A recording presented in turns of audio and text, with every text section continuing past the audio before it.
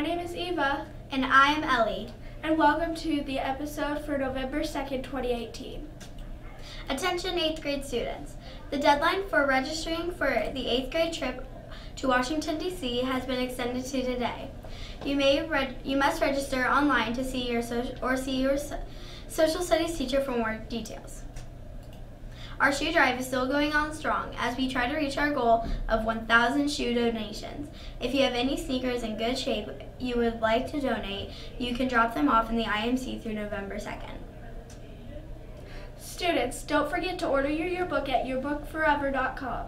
The cost is $30. As the year progresses, the cost does rise, so order your yearbooks today. If you are dropping off or picking up your student, please do not do so on Stop 18. The only alternative is to meet them in Freedom Park. Students may use the walking path to meet you there. Now to Jack with the interview of the week with Mr. Camp. This is the interview of the week with Mr. Camp of episode 7. Why did you become a science teacher? Growing up, I was always a big fan of science fiction movies, and science fiction television shows like Star Trek, Star Wars, things like that. And so I really got into trying to figure out how those things could be possible in the real world. And then when I got into college, I discovered a lot of things in science about how it started explaining things in the world about who we are, where we came from, and I got really interested. And I think science helps explain a lot of those things. Was your teacher your first job? If not, what was your first job?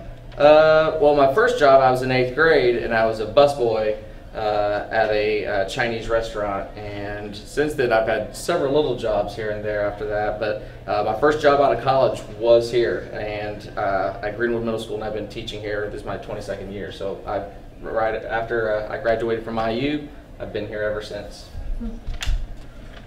What is your favorite movie and why? I think my favorite movie, the one I can watch the most over and over and over, I probably watch at least once a year, is the movie Tombstone. And I love that one so much because the dialogue is so good, the characters are so good. Every time I watch it, it makes me laugh, and it's pretty exciting. Are you and Mrs. Camp related, and how did you meet? Yes, Mrs. Camp and I have been married now for a little over 18 years, and we actually met here at Greenwood Middle School.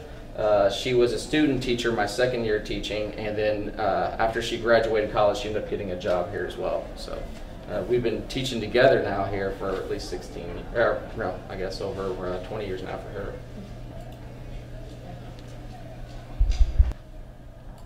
Youth volleyball clinics are now underway for students 3rd through 8th grade.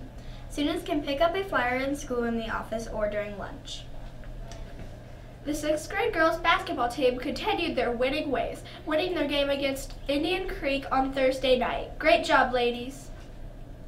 Congratulations to all the 6th grade boys who made the basketball team after a very competitive tryout.